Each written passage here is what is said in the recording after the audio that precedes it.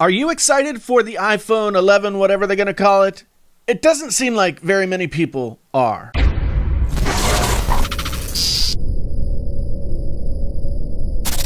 Hey! Hey! Hey there, friends on YouTube. My name's Jason. This is Painfully Honest Tech. Tech so honest. This is your first time here. Thanks so much for stopping by. If you've been here before, thanks so much for coming back. You know, like and subscribe and bell notify yourself if it's your first time, because, you know, maybe you want to come back and hear some more of this painfully honest talk. I know. Cringy, right?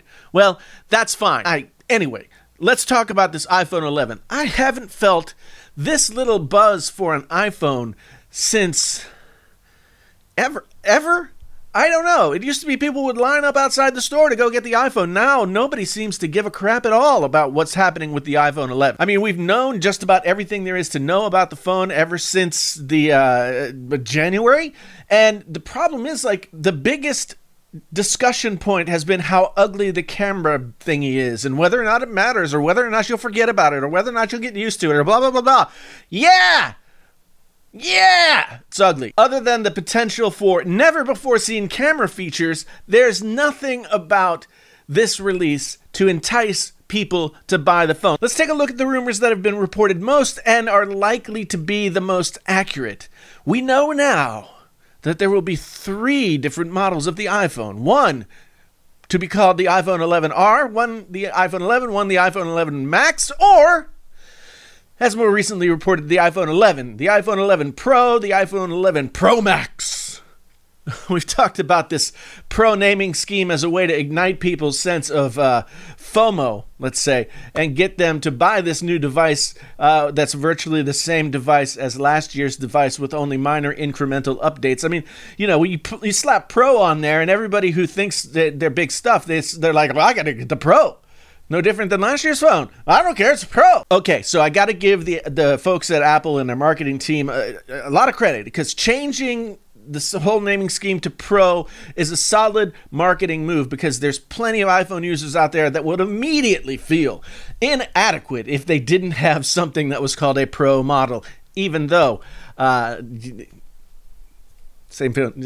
same phone. Likely, the marketing team at Apple realized they had little chance of wooing people to upgrade to a warmed-over version of the same phones that have been out basically for 2 years, thus the shift in this naming convention.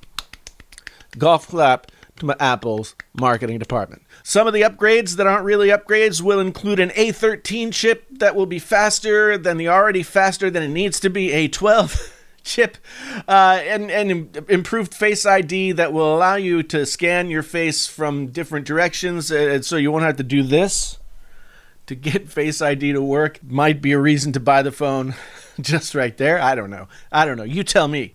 We're going to get new colors as well. Obviously, new colors. Every year, new colors. And this year, if we can go by what they put on the invitation to next week's event, we're going to get some pastel colors. And for that, I care not. I don't give a crap, because I don't like pastel colors. Why would I want a pastel phone? In addition to pastel colors that I would never deign to carry in my life, they're going to have a frosted glass on the back, just like the Pixel did last year. I like that. It's nice, but yeah, it's not really new. We may see things that are so revolutionary, like slow-mo selfies, because that is something you would want, and FaceTime eye correction, which creepily takes you from looking at the screen to looking at the camera with some sort of software manipulation. So your eyes look a little bit buggier, and they're looking at the camera.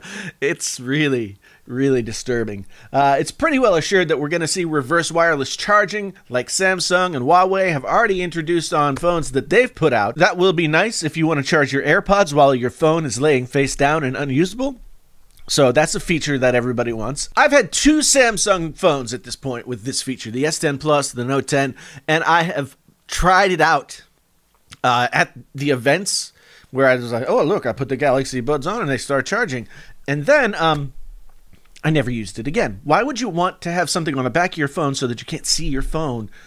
It's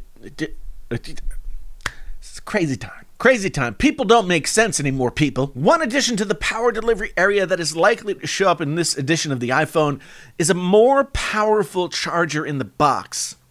I mean, let's be honest. The 5-watt charger that Apple's been selling since 2008 or whatever it was it's just become a bad joke. It's like your uncle at Thanksgiving. So at the very least, we can be excited that your uncle's not coming to Thanksgiving dinner this year. There are several other all but confirmed features that barely move the needle, like improved water resistance. Oh my God, I've been waiting for that. And new configuration of the mute switch, so it goes up and down instead of side to side. But the biggest, most controversial change with the iPhone this year is, of course, the camera. Jokes about the camera square looking like a stovetop or bug eyes or, warts or whatever wore themselves out like months ago, okay? So we're not even going to be able to have fun with that when the phone comes out. But with the addition of the third camera eye on the Pro models, Apple has a chance, perhaps, to surprise us with new features in the software. And by new features, I don't mean like slow-mo selfie, because why? I don't mean some sort of weird AI thing that you can do with your eyeballs. No. 3 camera lenses on the back of a phone is nothing new. It's been going on for a couple of years now with other phones. Apple, if they try to claim that they are innovating with this, then blah. But Apple can justify that ugly growth on the back of the phone with some truly unique possibilities. I don't know what they might be. Apple, surprise us. Do something new. Do something that somebody else hasn't already done before. You can do it! Unfortunately, in this day and age, new camera features are more gimmicks than anything else. I give to you slow-mo selfie as an example. Slow-mo selfie. Seriously. Apple also has a shot at greatly improving camera quality overall and thereby putting themselves back in the pole position in the race for mobile phone camera dominance. I mean, it may be too long ago for some of you to remember, but back in the old days, the iPhone was the best camera on any smartphone anywhere. Now, I mean, they do compete with video. Video is still very good on the iPhone, but they've been left behind with the cameras, and maybe this is a chance for them to come out, guns blazing, camera! But we won't know until next week. If they do, in fact, do something like that, maybe some people will care about this iPhone. Maybe, because supposedly people care about the cameras. I don't think that's true, but a lot of people seem to think it's true, so... Oh, and you might be praying that the notch maybe would go away, but no, we know now that that's not going to happen either. Other manufacturers have lessened or eliminated the need for obscuring part of the screen for their camera arrays. Getting rid of the notch would definitely bring some people out to buy the phone. That alone would make people want to buy it. But alas, that's not going to happen. It's another incremental upgrade in a year where typically Apple would try to wow us with a new design or some new features or something like that.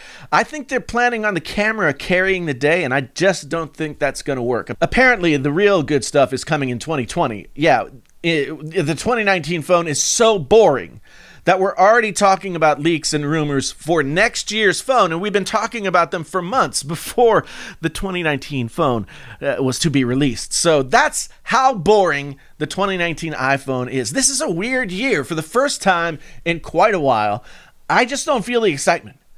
I don't feel people getting jazzed out there. I don't know if this video is going to get any views. There's nothing at all to get excited about with the new iPhone. 2 years ago, we had the iPhone 10. Brand new whole thing. Woo! Last year, we got the iPhone XS Max and the iPhone XR. And, the XS Max was a bigger 10. And the XR was cheaper. So I guess it's not surprising that this year's iPhone, despite all the leaks and rumors, despite all the potential improvements to the phone, nothing has gotten anybody's blood boiling. Nobody is getting, hot in the pants area for this thing. There is the chance that Apple will pull something. But the days of one more thing seem to be gone. Instead, we have good morning.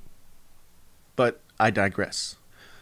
If Apple doesn't have something up their sleeve, I predict another year of flagging sales for the folks over there in the Cupertino Space Donut. No one cares about this year's iPhone, and I find it hard to blame them. What about you? Maybe I'm wrong. Maybe there are tons of people out there just passionately waiting for Apple to drop this phone or phones because they'll be pro or something. Let me know what you think down in the comments. I mean, I hate to be a negative Nelly. I hate to, come out and just have bad things and negative things to say about devices that I typically love, but be honest. There's nothing Thanks again so much for being here. If it was your first time and you want to come back again, then you can like, subscribe, bell notify yourself so that you will always know when more painfully honest content has graced the internet with its presence. And if you've been here before, thank you so much for coming back again. And if you have it within your means, perhaps think about joining as a member of the Painfully Honest Tech channel, where you can get super cool rewards and stuff. Just launched that a week or two ago, and yeah, we got some people. So it's exciting. Check it out down there. Click the join button.